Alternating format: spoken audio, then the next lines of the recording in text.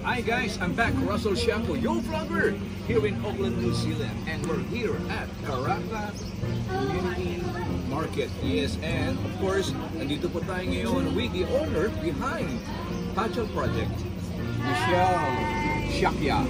Hey Michelle, how are you doing? I'm good, thank you. How are you? I'm good, not too bad. And could you please tell me more something about your products? We have scented soy candles, all handmade by me, and we also have bath salts, which are perfect for gifts for coming Christmas.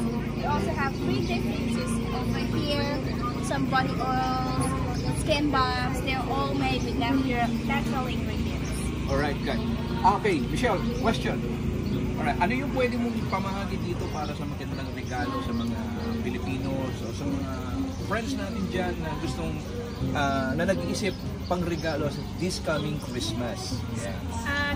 Candles.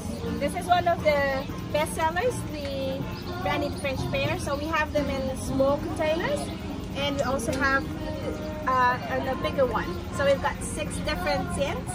This is $18 and this is $28. Alright. Okay, so ano yung, Michelle, meron pa akong question.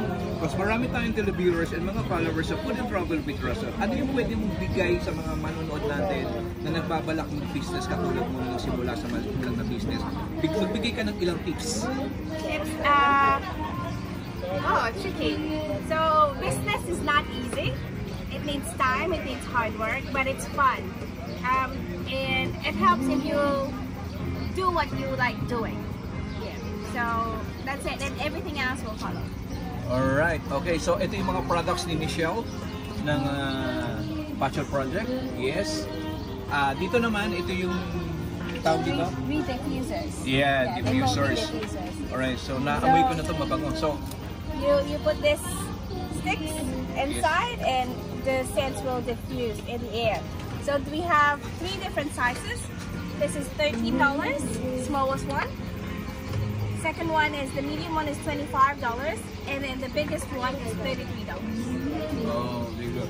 Thank you so much, Michelle. Thank you. I hope lumaki pa yung business mo at marami pa tayong matulungan o marami ka po matulungan ng mga small businesses out there at mga Filipinos who are admiring you being a businesswoman here in New Zealand. And of course mga guys, tagkilikin po natin ang sarili natin produkto, Pilipino ng Pilipino, pero syempre pa, made in New Zealand. Yan lahat po ito, gawa po yan ng Passion Project ni Michelle Shakya. So mga guys, maraming salamat. And for those who are not my subscribers to my YouTube channel, please do subscribe now. Click the button, click the bell for further notification. Again, this is your vlogger, Russell Shanko, here in Auckland, New Zealand. Bye! Bye!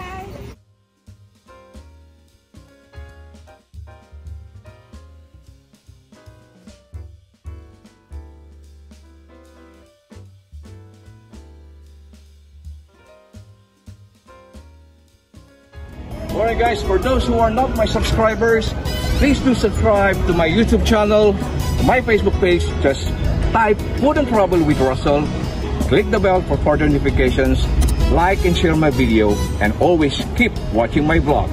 Again, this is Russell Shanko, your vlogger. Bye!